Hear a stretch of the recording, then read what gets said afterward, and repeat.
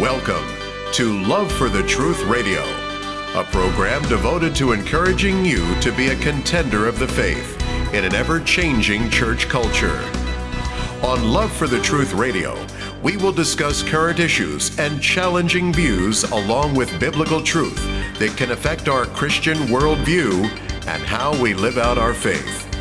And now, here's your host, Cindy Hartline. Welcome to another program of Love for the Truth. You are not going to want to miss this show. The truth is, various occults have entered the organized church. And have you noticed that spiritual, quote, experience has become the quest of many liberal churches these days rather than biblical discipleship? You know, many of us have witnessed either on TV or firsthand professing Christians exhibiting bizarre behaviors like rolling on the ground, barking like dogs, so-called holy laughing, falling into trances, experiencing weird manifestations like gold dust coming out of the sky, expressions of various strange acts, all in the name of Jesus, proclaiming that it is through the Holy Spirit that these works are being done. The simple question is this: would Jesus act like that?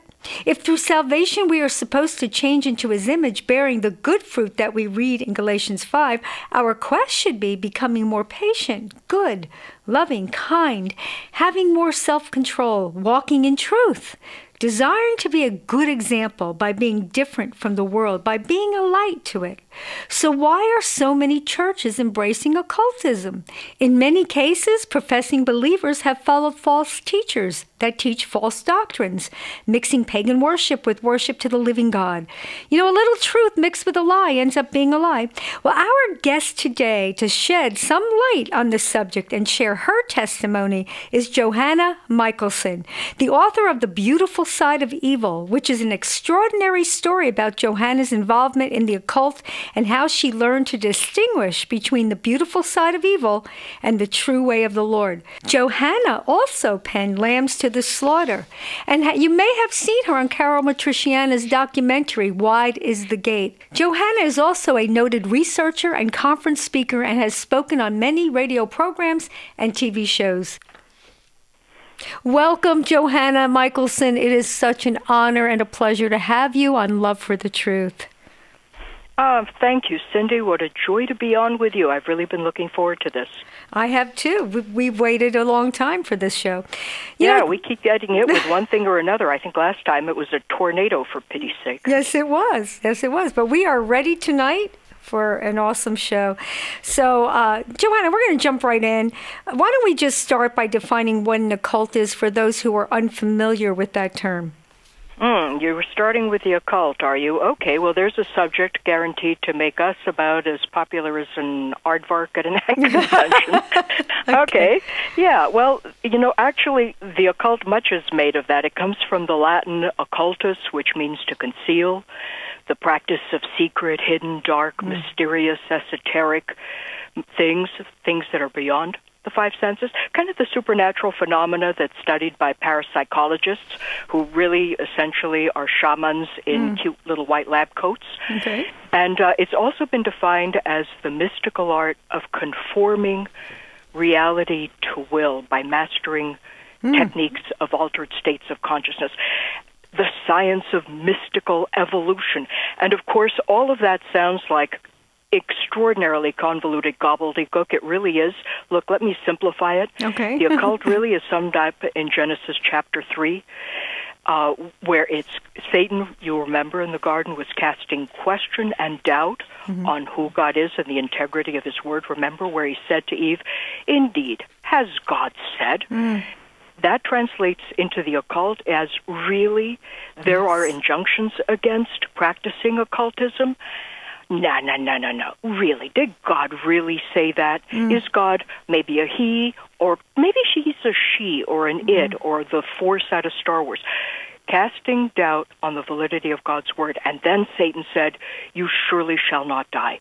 You don't have a place of judgment where if you disobey the Lord and you ignore his commands, there are penalties and consequences. No. You surely will not die.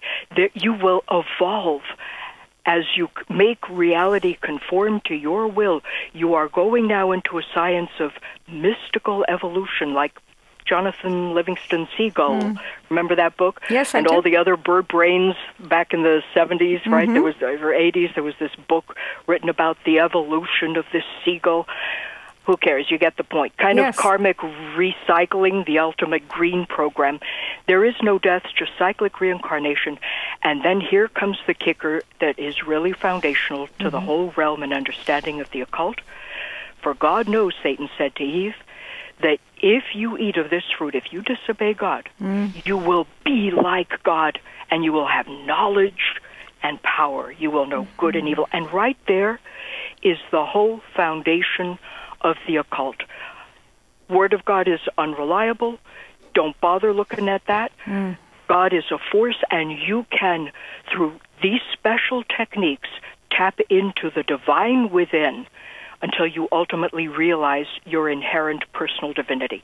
And in a nutshell, that's what the occult is about. Yes, and you know, those the same quote, "Has God said," is alive and well today.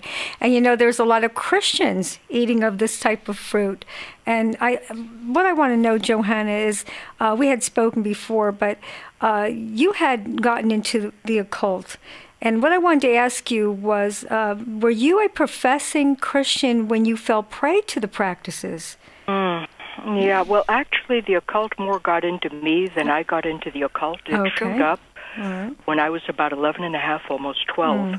I was born in Mexico of American parents and didn't know anything about the family history. And when I was about 11 and a half, almost 12, something moved into the house and started scaring the living daylights out of the dogs, drove out any number of housekeepers because something gave fright there.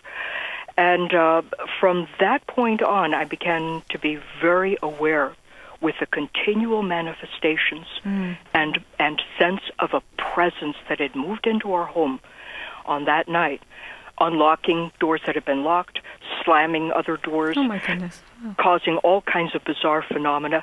I began to be very aware of the existence of another dimension, a spiritual realm. And it was a realm that was pretty terrifying and that clearly was, and I mean this rather literally, it would seem, hell-bent on making the life of one little girl extraordinarily frightening and mysterious. And really, I went through all of my high school, college days, being very aware of these manifestations. Thankfully, others from time to time saw the manifestations that I was witness to as well, or I would have wondered if I'd lost what tenuous grip some people assumed I had on reality. That's right. There were others who saw the things as well, especially when I was in college, Cindy. But when I graduated from college and went back to Mexico, that's really when I actively got into the occult. And it was really through involvement with a group in Mexico City, the Silva mind control method it was called then. They figured out not too many years after that people weren't too much into mind control, so they changed the name of it to the Silva method.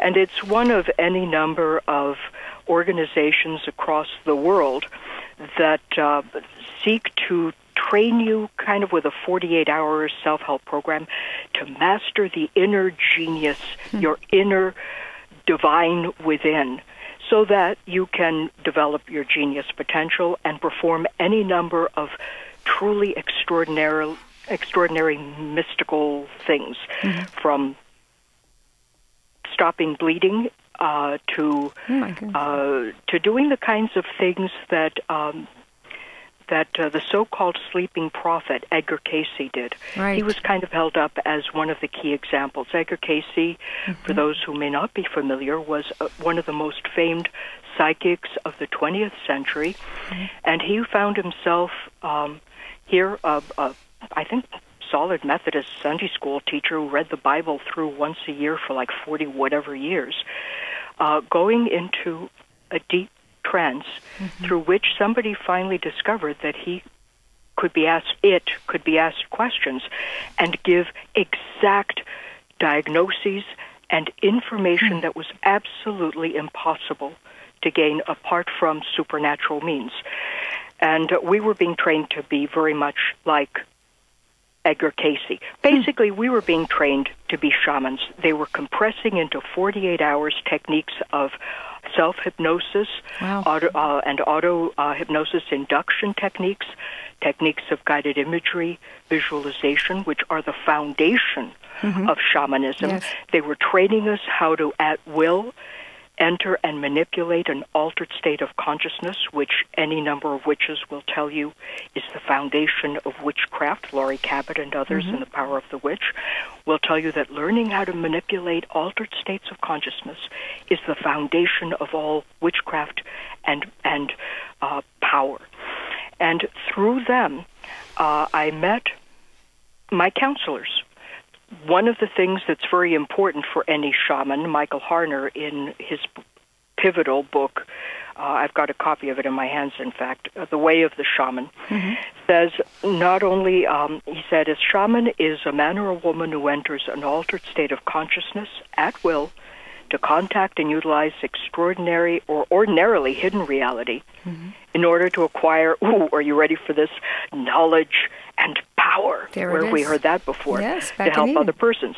And he points out that the main difference between an ordinary person and a shaman, Cindy, is that the shaman knows how to tap into and use his guardian spirit actively when in an altered state of consciousness. And really, we were introduced to our special guides.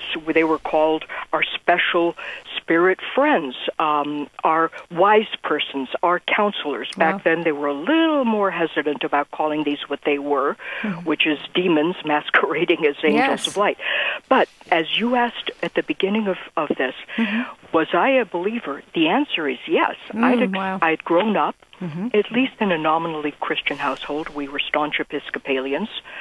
My family sent me to a Catholic convent school, so I was certainly well acquainted with Jesus, although didn't know anything about a personal relationship with him. But my freshman year in college, someone had shared the 4 spiritual laws with me, Cindy, and I knew that I was a sinner, that apart from the saving power and a relationship with Jesus Christ, there was no salvation for me, and that it was by accepting him as my personal Lord and Savior that my sins would be forgiven and that I could have a relationship with God. I prayed and confessed what little I understood about confessing my sins, which I was so dumb I didn't realize I had as many as I did, and received the Lord Jesus Christ as my Savior, my freshman year in college. And then all hell broke loose, because that's when the occult activity really began to intensify. A lot of people, especially in the church, assume that when you pray and genuinely receive the Lord, that all the works of the flesh, all the works of the devil automatically fall away. I wish I could tell you that was the case, and hence the title of my first book, The Beautiful Side of Evil. It was when then I began to get involved with civil mind control, and they said, look, you need 2 counselors. I said, what better counselor can I have than Jesus? And okay, since I'm recognizing I am not, after all, the reincarnation of the great famed actress Sarah Bernhardt, all right, I'll ask for Sarah too. We had to have 2. And it was there that I began to have the most extraordinarily mystical, beautiful, marvelous experiences in absolute contradiction and counterindication to everything I'd experienced from the time I was a little girl until that point in Cuernavaca, when I was, this would have been in 1971, learning how to be a shaman. This Jesus did some weird things, Cindy. It was then that I began to realize that this control that I thought I had on the spirit realm was not what it appeared to be. We're going on a break. We'll be right back to hear Johanna's testimony, so please stay tuned. You're listening to Love for the Truth Radio. We'll be right back, so please stay tuned.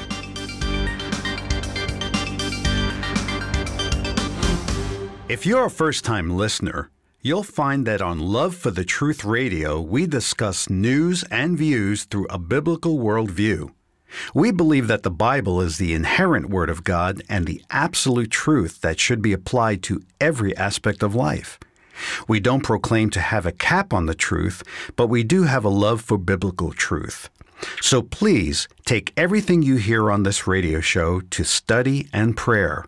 And thank you for listening to Love for the Truth Radio. Welcome back. Joining us today, sharing her story, is Johanna Michaelsen, the author of The Beautiful Side of Evil. She's also a researcher, conference speaker, radio and TV commentator. And Johanna, we're going to, what I'd like to talk about is this silver mind control and the meaning of Jesus that you had going through these practices. And through that, the practices, you met a woman in Mexico. Why don't you tell us about that story?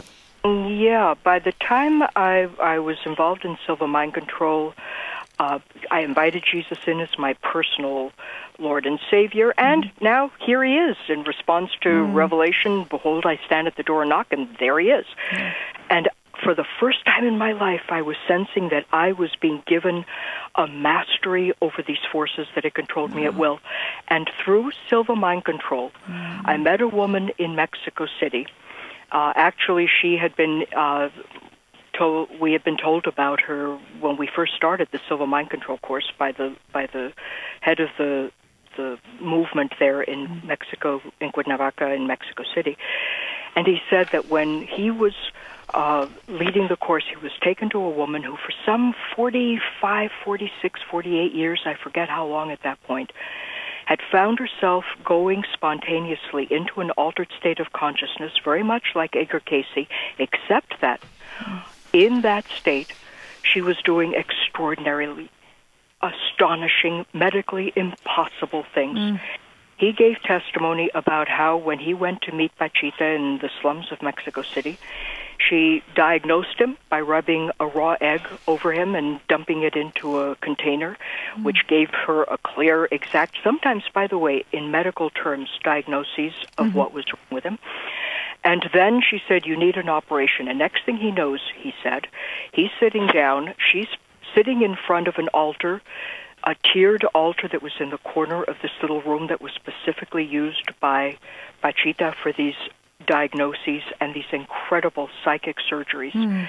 She sits in front of an altar, the spirit comes, calls himself Hermanito, little brother Cuauhtemoc, and while in the power of this spirit, who now is no longer referred to as Pachita, this is now a completely different entity, different personality, the spirit he claimed of a murdered Aztec prince who had returned to fulfill his karma, she then picks up a rusty hunting knife and a pair of scissors and plunges it with no antiseptic, no anesthesia, no cleanliness and control of any, except unless you consider a raw bottle of unopened alcohol, denatured alcohol, sufficient antiseptic for major surgery, plunges a knife into his knee and heals his knee. He said, my football injury was healed. Pain that I had had forever was literally gone within days after this surgery, and no, it wasn't psychosomatic. Because I was a prize student and very well adept at the lessons being given in mind control, he said, Johanna, you need to meet her. And when I first met Pachita, Cindy, the vibrations, the feel of this woman in this place, I describe it more in depth than we can go in here in The Beautiful Side of Evil, my first book. But I walk in and I see this old woman sitting there on a cot. We got there too late the first night to witness operation. She was puffing on a cigarette, her arms covered in dried, crusted blood up to her elbows. And I thought, dear God, what happens in this place? And I prayed that night, Cindy, and I said, Lord Jesus, living God, if I can serve you in this place, open the door. Lord, you know I want to honor you. If this is where I can use my gifting and my ability, then let it be. She identified me that night as a medium, and for the next 14 months, Cindy, I went into Mexico City as often as I could, usually several times a week, across the mountains, and helped sometimes as a witness. I witnessed well over 200 operations, but more often when I was there as a personal assistant, I was being trained to take Pachita's role as the vehicle, the medium for this spirit when she died. And I saw astonishing things. Inoperable brain tumors removed and healed. A child born dumb, given the power of speech. A man who had been wounded in the Korean War, receiving a vertebra ligament transfer. A man who had deteriorating vertebrae and a tumor at the base of his spine from Los Angeles, oddly enough. Having the vertebra removed, yes, I know I just lost any thinking member of your audience. I am telling you that according to Scripture, Revelation 13, Revelation 16, Revelation 19, 2 Thessalonians chapter 2, Genesis, there are spirits of devils working miracles, which we, according to Jesus, are going to see in increasing intensity and frequency. You know, it's interesting. People have said to me, Johanna, you could not possibly have been a Christian when all this happened. You were involved in yoga. I was teaching yoga. You were involved in meditation techniques straight out of Hinduism. I was practicing Raja Yoga and believed in reincarnation. Now I'm working with Silva Mind Control, training as a shaman and a psychic, and working with one of the most studied psychics and true psychic surgeons of the 20th century, followed only by John of God, who's highly touted by Oprah Winfrey and Wayne Dyer and others.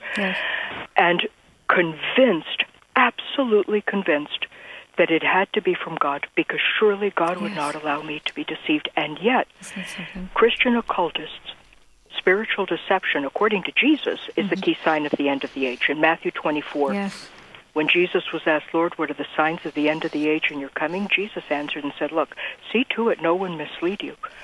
He says in verse 4, for many will come in my name, saying I am the Christ, and will mislead many. We're seeing false Christs all over the place. In verse 11, he says, for false prophets will arise and will mislead many. You guys are familiar with the New Apostolic Reformation, with the resurgence of these self-appointed, self-proclaimed apostles and prophets who are now laying a new foundation that supersedes the one laid by the true and original prophets, who will come working great signs and wonders. And that's so as to mislead or possibly even the elect. And he's telling us, basically, in Matthew 24, verse 4, verse 11, verse 24, 25, that Christian occultists are the key sign of the end of the age. Sincere people, but who may well find themselves with all their sincerity sitting in the middle of Matthew 7, but Lord, Lord, in your name we prophesied, cast out demons, did many miracles, and Jesus saying to them, depart from me, you workers of iniquity. I never knew you. And one of the most frightening things to me, and it has been increasingly so over these last 40 years, is the demonic manifestations that we're seeing in the churches. You know, I finally got out of the occult. It was a process. I prayed and renounced and confessed part of it in Labrie, went back to Mexico in 1972, more psychic than ever before. And here's the really scary part of my story. Because I did not understand about the fact that that even sincere people can be born with occult manifestations and occult abilities that masquerade as the genuine gifts of the Spirit. By the way, I do believe in the genuine gifts.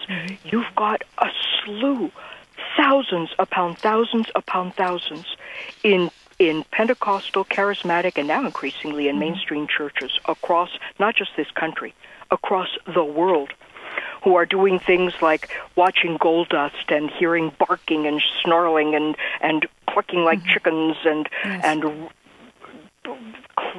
all of the absolute grotesque manifestations, the twitching and the things that, by the way, you will see carried out in any ashram, in any occult center. The yogis, it's a well-known set of phenomena that we're seeing in so many of these churches today, with sincere people who have taken their experience and made that the measure and the norm. And that's what happened to me. Here I was, a sincere Christian, but nobody told me about the importance of testing my experiences against the written word of God. Amen to that. The genuine exists. The gifts of the Spirit are absolutely operative today. Absolutely. The Holy Spirit didn't croak at the end of the first century. He hasn't been on a 1900-year sabbatical. But in the midst of the genuine, you have now seen, because of an unwillingness to obey the command of the Lord in 1 John chapter 4, verse 1, beloved, believe not every spirit, but test the spirits to see whether they're from God. Why? Because many counterfeits are proliferating. It's the key sign of the end of the age. And so here I get out of the occult. Finally, I go to seminary actually it was 3 years after I married in California here. Find out if I committed intellectual suicide by getting out of the occult and silver mind control, which I eventually did, and yoga, which I eventually renounced. There is no such thing as Christian yoga. And I go to school, and I'm learning all of these things, how to test the spirits, how to look to the Word of God. I get married, and then we decide to join a church. And we wound up at the Vineyard in Santa Monica on the first Sunday that this young pastor there, Ken Gullickson, was returning from these extraordinary experiences with John Wimber, one of the founders of one of the most deceptive movements in the church today, the New Apostolic Reformation, the Vineyard churches. There are exceptions. There are good people in some aspects of this movement. But I will tell you the massive deception of seeing the same techniques, for example, of guided imagery and visualization that I used in silver mind control and in yoga and with Bachita to become, thank God the Lord short-circuited, but to seek to become a full trance medium. I experienced and encountered smack in the middle of the Anaheim Vineyard, and I've seen time and again in churches across the nation, and it is utterly terrifying. Sincere people who do not understand that Christians can and indeed will be deceived if they do not obey the command of the Lord to test the spirits in accordance with the Word of God. He hasn't left us to guess about this, by the way. It's not that complicated. It's an issue of wanting to know what the Holy Spirit has to say. There are 4 ways to get occult power.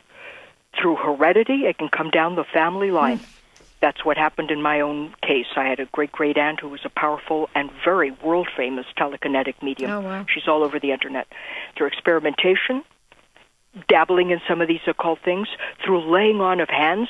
Anybody familiar with the charismatic hyper-Pentecostal movement and the New Apostolic Reformation, Manifest Sons of God, Latter Rain, think here transferable anointing, and through devil subscription, selling your soul to the devil. There are all kinds of ways you can get occult power. The true gifts of the Spirit, you are not born with it.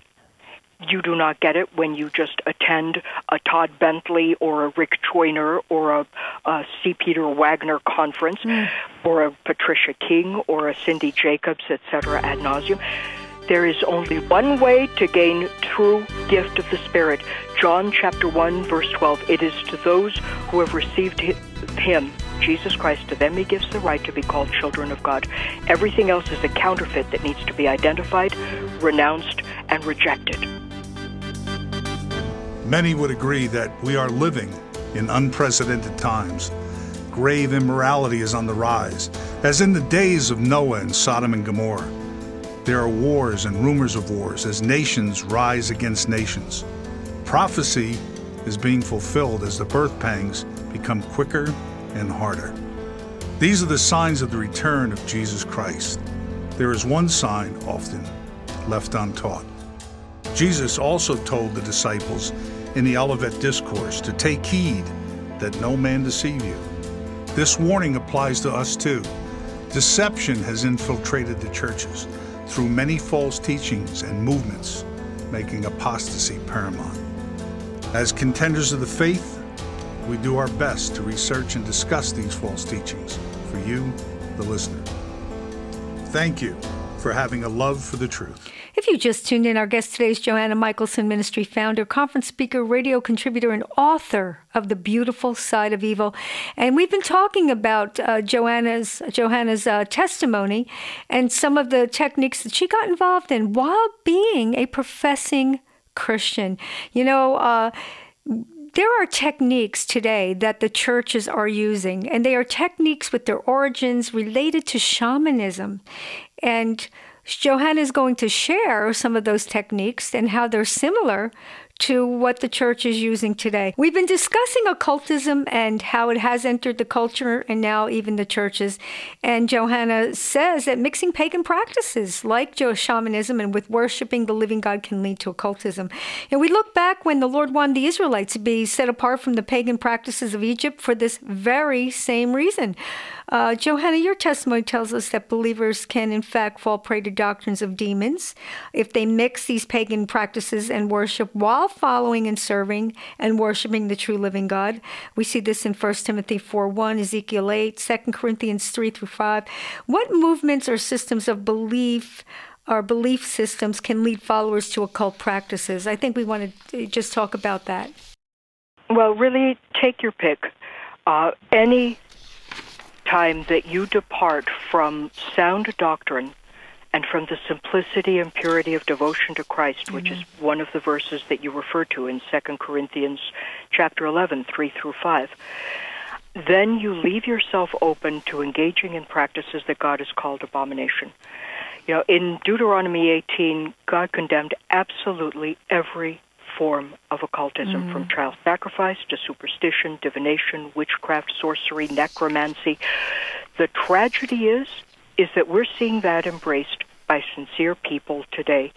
You know, sincerity in about $6 these days will get you a nice cup of coffee in more stores. The question is, what is it you're getting involved with, and is sincerity enough to protect you from deception? The sad fact is, the church right now is inundated with techniques such as contemplative prayer, walking the labyrinth, breath prayers that are promoted by some of the biggest names in Christendom. Rick Warren has a whole section on his website where, at least last time I looked a while back, he was promoting the practices of breath prayers. He speaks about it in his book, Purpose-Driven Church. Things that have their roots in ancient occultism. Will say many pastors and devotees of this. But, Johanna, we're going back to the ancient practices of the early church. The Desert Fathers and the Desert Mothers use these techniques of contemplative prayer. What is contemplative prayer? It's a practice in which you are moving now through techniques of repetition or focusing on prayer into a special place of silence where you're suddenly removing your consciousness from the direct awareness, going beyond thought by the use of repeated words or phrases or breath. Oh, but Johanna, these practices are wonderful. They're helping us draw closer to God. Goody. Which one? There you go. When you talk about going back to the practices of the early Desert Fathers and Mothers, the early church, going back to the 3rd or 4th century in Alexandria, when a group of truly, genuinely sincere men and women sought to come away from the whole pagan influence in their society and draw near to God. Where did they get that idea? Probably from their Buddhist renunciate brethren with the monasteries and the convents for the Buddhist nuns and monks. They picked up a lot of those techniques, and they began putting them into practice. Oh, but these are ancient, time-honored practices. Guess what? You didn't go back so early enough. Because while these indeed were adopted by the Roman Catholic Church from the 3rd, 4th, 5th century on, especially in the Middle Ages, the people going through Alexandria, which was the hub of civilization and thought in those days, they needed to go back further. How about to the 1st century with the apostles and the disciples? How about to the writings from Genesis to the end of the book of Revelation, the early church fathers, the true prophets? Because you will not see a single one of these practices. I don't care that Sweet Beth Moore is promoting Brennan Manning and promoting the techniques of Lectio Divina along with John Piper. And no, I'm not just pulling a name out because I don't happen to like her. I think she's a lovely woman. She's taught wonderful things. But when Scripture tells me even the elect can be deceived, even if for a short while, we need to pay attention. How did these things get reintroduced? They've always been a part of the Roman Catholic Church. The monks, the Trappist monks, other renunciate monks in the Roman Catholic Church have always used these techniques, which were embraced by the Desert Fathers and Mothers. Incredible mystical experiences. Yes. Yeah, the question is with what? And what's a real clue for us today is there was an article in Newsweek magazine in September. Actually, it was September 5th, 2005. Yes, here it is. I've got it right in front of me. And it starts out, this 17, 18, 20-page article, cover article, Spirituality in America. What do we believe? How do we pray? Where do we find God? The author of this article, Jerry Adler, starts out the whole thing with contemplative prayer. And he talks about Father Thomas Keating in the Quabog Valley in Massachusetts, where in the 1960s he had invited a great Zen master named Roshi Sasaki. Actually, he was alive even just a few years ago. He's got to be 180 now or close to it. I don't know if he's still alive, but he was a few years ago when Carol Matriciana and I looked into it. And for her wonderful film, by the way, which discusses all of this, Wide is the Gate. Yes. I highly recommend it and that series. But they invited Roshi Sasaki, a Zen Buddhist, to lead retreats at the Abbey. And they got so excited about it, Cindy, that they said, well, you know what? Here we are in the 60s. We've got Maharishi Mahesh Yogi, Transcendental Meditation, the whole drug revolution, which, by the way, is tied to sorcery, pharmakia, the use of hallucinogenic drugs, to put you in exactly the same altered state of consciousness of the shamans and of those who are using these techniques in Buddhism and Hinduism and the mystery religions to put you into the silence. And he said, isn't there a Roman Catholic way of doing the same thing that our beloved brother, Zen master Roshi Sasaki, just led us into? And they messed around for a bunch of years, and around 1974, Father William Menninger, another Trappist brother at this monastery under Father Thomas Keating, came across a dusty old book called The Cloud of Unknowing. And it was a 14th century guide to contemplative meditation, which was identical to that used by the Buddhists and the Hindus in many ways, especially the Buddhists. For pity's sake, all they did was Christianize it. That in Scripture is called syncretism. What is syncretism? Syncretism is a modern term used for the smushing together of utterly disparate concepts and philosophies and practices.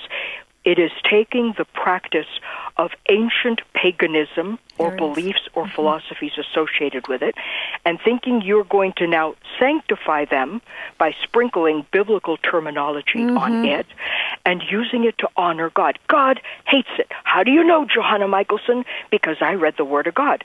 Exodus 32, for example. You remember the first case of syncretism coming straight out of the chute. They've been released from the power of Pharaoh. They're wandering around in the desert. Moses is taking a little too long up in the mountain. Golly God, why aren't you doing things on our time frame? And the people are all bent out of shape. Aaron, you need to give us a God we can worship. And Aaron, being ever the ultimate people's pastor, understanding and sympathetic to the felt needs of his congregation, and wanting to meet those felt needs, said, okay, hunky-dory, cough up all the gold jewelry, we're going to make ourselves something familiar. And he makes a calf, and then he says the most extraordinary thing, and here is the essence of syncretism. After he's made this calf, a molten calf, he says to the people, this is your God, O Israel, who brought you up from the land of Egypt. And then he builds an altar before it. And then Aaron makes a proclamation and says, tomorrow shall be a feast to the Lord. Wow. This is the Lord your God. And God said, I don't think so. And in fact, in Deuteronomy chapter 12, in Deuteronomy 18, he gives you an overview of every form of occultism that's abomination to the Lord your God. If I'd known that passage, I would never have gotten involved with yoga or silver mind control or Pachita or the rest of it. But in Deuteronomy chapter 12, God says to them, by the way, beware when you enter into the land that you're going to dispossess, beware you're not ensnared to follow them after they are destroyed before you, and that they, the people of the land, the Canaanites, the Hivites, the Jebusites, all the other ites that were running around back then, God ordered them destroyed. Why? Because God did not want his sacred people that he was setting aside for himself, through whom his word would come and through whom Messiah would come, to be contaminated with doctrines of demons. That's right. And he says this, you shall not inquire after their gods, saying, how do these nations serve their gods, that I may also do likewise? You shall not behave thus toward the Lord your God, for every abominable act which the Lord hates they've done for their gods. And then he said, look, and it doesn't matter that they've got genuine power. Deuteronomy 13, Cindy. And this ties exactly into your question about what about these movements. We can talk all day about the movements. Their name is Legion. Wow. The Lectio Divina, the breath prayers, the mantras. Never mind that Jesus says, do not use vain repetition like the pagans. I'm planning a whole retreat for a group of ladies on how not to pray from Matthew chapter 6. Wow. It's going to cover a lot of this in the contemplative.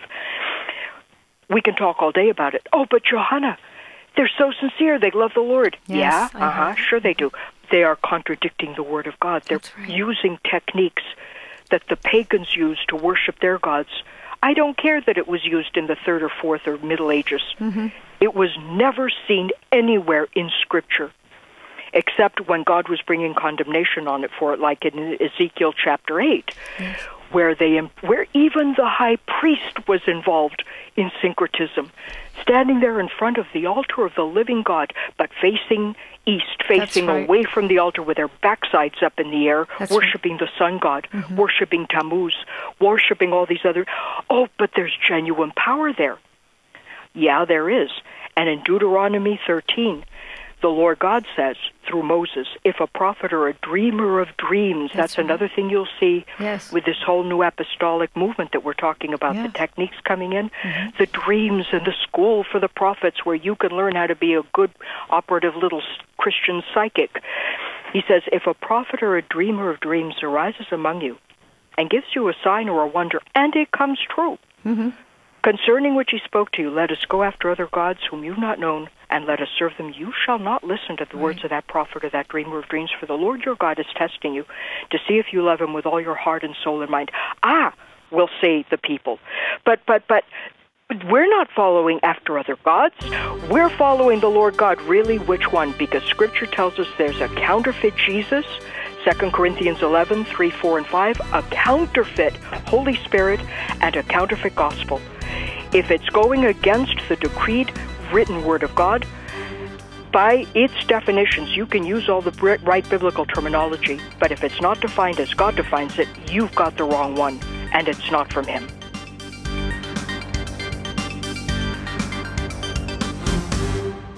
In 2 Timothy chapter 3, we read that men shall be lovers of their own selves, covetous, boasters, proud, blasphemers, disobedient to parents, unthankful, unholy, without natural affection, truce breakers, false accusers, without self-control, fierce, despisers of those that are good, traitors, heady, high-minded, lovers of pleasure more than lovers of God, having a form of godliness but denying the power thereof. From such turn away. They will be ever learning and never able to come to the knowledge of the truth. Thank you for having a love for the truth. We've been having a wonderful conversation with Johanna Michaelsen, author of The Beautiful Side of Evil. We've been discussing occultism and how it has entered our culture and even our churches. We talked about mixing pagan practices with worshiping the living God and how that can lead to occultism. Johanna, you had mentioned in our prior conversation that we should discern, but how do we discern? How do we test the spirits? I mean, what does the Bible say? And give us some examples so we know how to discern the things that you're talking about here. Cindy, that is one of the most important questions that anyone could ask, and you're exactly right on the button when you ask that question. If more Christians did, we wouldn't be in the mess that we're in. Look, we're commanded in 1 John chapter 4, verse 1. The Apostle Paul says, "Beloved, do not believe every spirit, but test the spirits to see whether they're from God." Why? Because many false teachers, many false prophets have gone out into the world. He said, test them. All the way through Scripture, you see command after command after command to test the spirits. And that is one of the key things. So, what are the key tests? Let's go to Matthew chapter 7. The first is the test of doctrine. In Matthew 7, beginning in verse 15, this is Jesus who is saying, and mind you, this is the same Jesus who in Matthew 24, at the beginning of his list of, here are the signs of the end of the age, wars, rumors of wars, plagues, famines, earthquakes, on an unprecedented global scale. The first test he mentions 3 times, verse 4, verse 11, verse 23, 24, 25, is spiritual deceptions. False Christs, false prophets who come with genuine power, like William Branham, the key apostle of the New Apostolic Reformation. How on earth do you know whether somebody like William Branham, who had genuine spiritual power, how do you know whether he's from the Lord? That's right. Key question. Scripture says, beware of the false prophets, in Matthew chapter 7, beginning in verse 15, who come to you in sheep's clothing, looking like true shepherds, but inwardly, spiritually, by what they're teaching you, are ravenous wolves. You'll know them by their fruits. And then he gives you a little lesson in spiritual agriculture, which every good, solid Christian occultist, and I was certainly one of them, would be familiar with. Grapes aren't gathered from thorn bushes. Good tree produces good fruit. Bad tree bears bad fruit. Good tree cannot produce bad fruit, nor can a bad tree produce good fruit. You know, it's a little lesson in basic spiritual agriculture. Every tree that does not bear good fruit is cut down, thrown into the fire. So then you will know them by their fruits. And the problem is everybody stops at that point. Gee, look at the New Apostolic Reformation. Look at Todd Bentley. Isn't that genuine revival? Look at the Toronto Blessing with John Arnott. Wasn't that revival? Look at Brownsville. Look at Saskatchewan. Aren't these manifestations of good fruit? Look at Kenneth Copeland. He flies a Learjet. Dave Hunt certainly didn't fly a Learjet. Isn't that good fruit? Read the rest of the story. Who was that wonderful old radio broadcaster says, now for the rest of the story. Here's the rest of the story. Verse 21 of Matthew chapter 7. These are the words of Jesus Christ. If you've got a problem with this, take it up with him, people. He says, not everyone who says to me, Lord, Lord, will enter the kingdom of heaven, but he who does the will of my Father who is in heaven. Boy, you better know how to interpret Scripture by Scripture. In John chapter 6:28, Lord, what must we do that we may work the works of God? Jesus answered and said to them, this is the work of God, that you believe in him whom he has sent. Jesus is not teaching us here a gospel of works. It's by grace you've been saved through faith, that not of yourselves, the gift of God, not of works, lest anyone should boast, Ephesians 2. But here he's saying, many will say to me on that day, verse 22, what day? The day of the great white throne judgment, at the end of the 1,000-year reign of Jesus Christ after the tribulation. And at the end of that, the great white throne judgment comes, before which only unbelievers appear. And he says, but Lord, Lord, did we not prophesy in your name?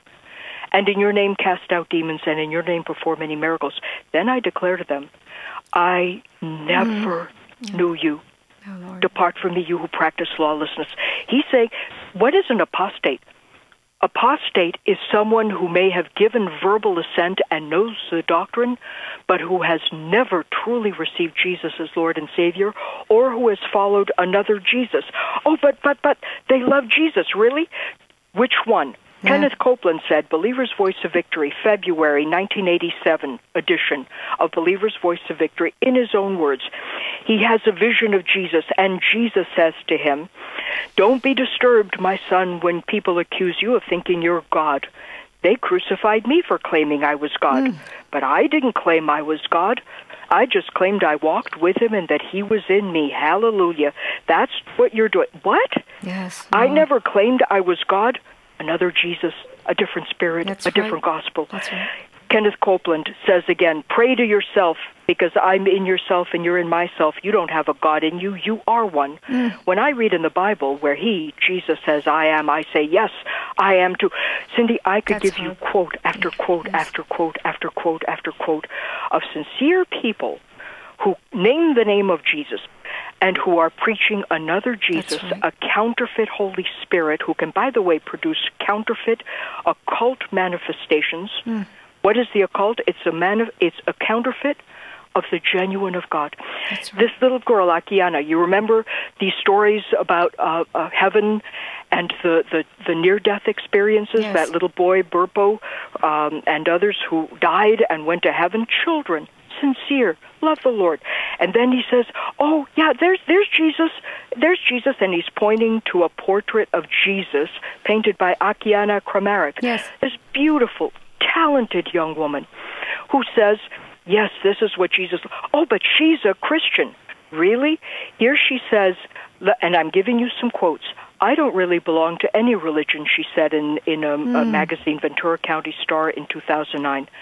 We all used to go to different kinds of churches. Now we have a home church, more like a conversation about religion. That describes an emergent church, by the way, love and unity.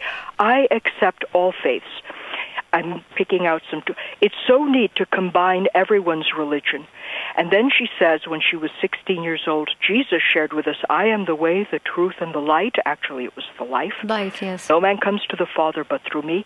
I feel that he invited... Now, listen to this, because this is the foundation of the contemplative movement and what's taught in New Apostolic Reformation, the Roman Catholic version, and the so-called Protestant version. It's a panentheistic perspective. Yes. God is in everything, including you. Listen to what Akiana said. I feel that he invited us to participate in the divinity. Each of us is one of kind, original path to the truth and light, and without our individual love and effort, we cannot understand and reach God. What she is saying, that Jesus and God is in all of us. It's a universalist perspective. God is in everything.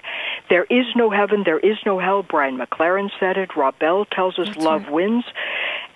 Quote after quote after quote. Todd Bentley's Jesus. Is he the one you're following? Jesus manifests himself to Todd in his little room before he goes on stage for his performance to pray down the Father, the Son, and the Holy Bam, as he was kicking little old ladies with cancer in the stomach. And he said Jesus appeared to him with gold dust and feathers and jewels. And Jesus said, oh, my son, you need to get them to believe in angels and the supernatural. And even Todd Bentley said, huh? I thought I was supposed to get them to believe in you. And Jesus said, oh, my son, they already believe in me. But if you can get them to believe in angels, and the supernatural, then you'll really see the stuff. Another Jesus, a different spirit, a different gospel. These people may love Jesus. Which one? The Jesus in my psychic laboratory was not the Jesus of the Bible. Which Jesus was that?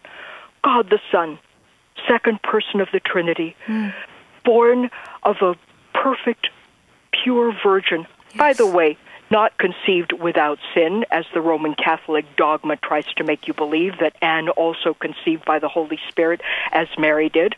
That is Roman Catholic tradition of man that has nothing to do with Scripture. The Jesus who was born the perfect, sinless child, laying aside his divinity, yet still perfect God and perfect man, who lived the perfect, sinless life in the power of the Holy Spirit, as we are instructed to do when we become true believers, who performed many miracles in the power of the Spirit, who then was crucified in the flesh, who died in the flesh, who was buried in the flesh, and on the third day arose by the power of God and ascended into heaven after he was seen for 40 days by over 500 witnesses, not duped fools who were saying, I believe, I know it's stupid, but I believe. People like Thomas, who said, unless I put my fingers in his wounds, I will not believe. And then he falls at the foot of the risen Savior and says, my Lord and my God. That Jesus who ascended into heaven and today sits at the right hand of the Father making intercession for us, is that the Jesus you believe in? Or have you embraced a counterfeit Jesus, a counterfeit spirit, a counterfeit gospel? Have you embraced techniques like meaningless repetitions and mantras and rosary beads? Rosemary beads, they might as well be. Centering prayer, Lectio Divina, contemplative prayer, breath prayers, the labyrinths, the soaking prayer out of IHOP. I mean, they're saturated with everything we're talking about. The guided imagery visualization techniques that are straight out of shamanism. The worship of angels, conjuring Jesus, channeling Jesus like Course in Miracles. The automatic writing. We haven't even touched about poor Sarah Young and Thomas à Kempis, who think they were channeling Jesus. Boy, did Jesus get really stupid in his old age. Some of the most blasphemous perversions that are put in the mouth of our Savior by Thomas à Kempis, promoting purgatory, promoting asceticism, promoting the whole Roman Catholic version of the Eucharist. Jesus calling that is promoting absolute New Age mystical balderdash. Is this the Jesus you're following? The Jesus of the witches? Do you know there are you should Google Christian witches. I had between 6 and 10 million hits on Google on Christian Wicca. Yes. Is that the Jesus you're following? Christian yoga, which I guess is right up in there with Christian tennis and Christian swimming. Which Jesus are you following? Yes. Because if you are not testing those experiences by the word of the living God, in Isaiah 8, and I know we're running out of time, Isaiah 8, the Holy Spirit says, and when they say to you, consult the mediums and the wizards who chirp and mutter, should not a people consult their God? Should they consult the dead on behalf of the living? Consult the dead on behalf of the living? Benny Hinn, I wonder if he even blushed when June 6th, the Supreme Court of the United States made homosexual relationships, the lesbian, gay, LMNOP super letters there that goes with when that was made the law of the land. He said back in 1989 or thereabouts, the Lord's holy God told me that by 1994, 95 at the latest, the Holy Spirit was going to destroy the homosexual community. Really? This Benny Hinn, who's lying on the graves of Amy Semple McPherson and Catherine Kuhlman, I will tell you, every form of occult perversion has been embraced. Oh, Johanna, but you're throwing out the baby with the bathwater. Have you taken a good look at this baby, people? This is Rosemary's baby you're talking about with these things we've been listing here. You're listening to Love for the Truth Radio. We'll be right back, so please stay tuned. I want to personally thank you for listening to Love for the Truth Radio. Please visit our website at www.loveforthetruthradio.com.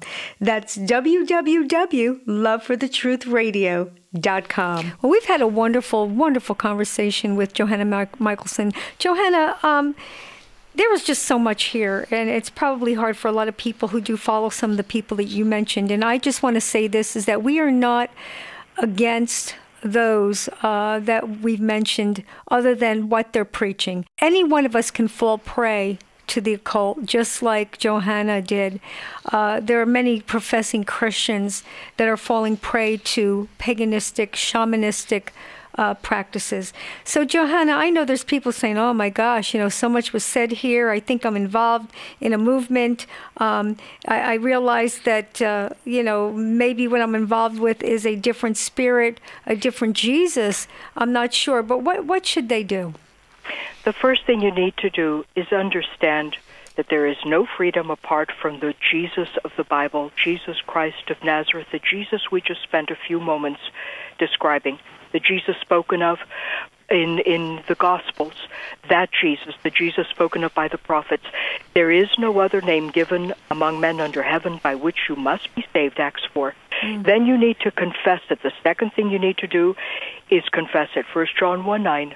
If we confess our sins, He's faithful and righteous to forgive us our sins, to cleanse us from all unrighteousness. When the occultists in Ephesus, in Acts 19, recognized they had been following a demonic god, a counterfeit, they confessed, they repented, they renounced it, they turned their back on it, and got themselves out of it.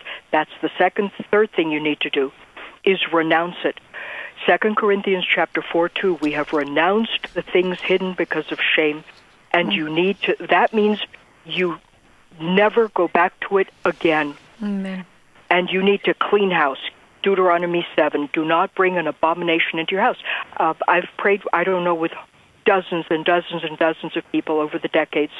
That's one of the key things. The books, the John Crowder books, the Todd Bentley books, the materials from people who, however sincerely, have been promoting doctrines of demons, The Holy Spirit explicitly says that in latter days some shall depart from the faith, giving heed to seducing spirits and doctrines of demons. You need to get that out of your house. And then you need to learn what it means to stand firmly in the Word of God, to contend for the faith, to return to what God is calling us to, the simplicity and purity of devotion to Christ that relies on the true God, on His Spirit, on His Word, and doesn't need to use occult techniques to manufacture demonic experiences, which I promise you will invariably wind up changing your theology to that of the doctrines of demons. Be on the alert. We need discernment in these days now more than ever. Thank you. Thank you, Johanna. I would like you to give your information. How can people get in contact with you, and how can they get a hold of your book? My books, sadly, are out of print, although keep me in prayer. I'm working really hard on releasing a new edition on that. But the books are still available through independent retailers, I guess, on Amazon, The Beautiful Side of Evil. And the second book is called Like Lambs to the Slaughter, Your Child in the Occult, which is published in '89. Keep me in prayer. I am going to be doing that. We now have a new little ministry, and if you would like to learn more about it, you can email me at Johanna, that's Johanna, at michaelsenministries.org. Johanna at Michaelsen, that's Michaelsen, michaelsenministries.org. And I will be happy to let you know what we're doing and put you on a brand new little mailing list for a little newsletter that I'm doing. A very informal, simple one, but we're working on it. Okay. Well, thank you, Johanna. It's been amazing. You're a wealth of information, especially on this topic, and I think many of us need to know more about it to discern. Thank you so much for your many years of sacrifice and you serving the Lord in this manner. So thank you, everyone. We'll see you next week. God bless.